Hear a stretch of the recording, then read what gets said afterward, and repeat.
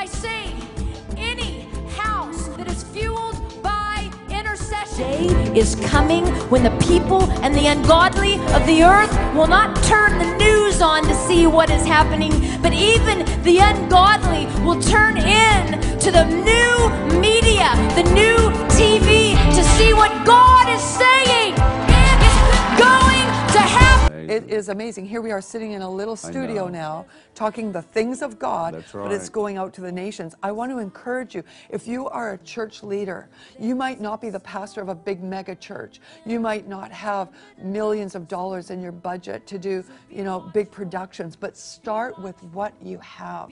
There's YouTube, there's networks that are building like ours, xpmedia.com, and many other networks that are set up to view Christian media, audio and video and print media.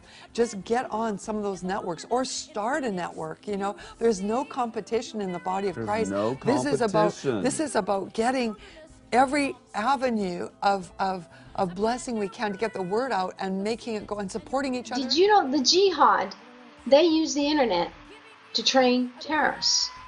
Why shouldn't we use the same tools to train the body of Christ? And there's going to be then coupled together with marketplace leaders that are going to have apostolic applications to prophetic revelation. And the wedding of the church world and the marketplace world is being brought together for such a time as this to create the kingdom age. And one of the greatest tools of expansion is media in Jesus' name. So be watchful, be watchful.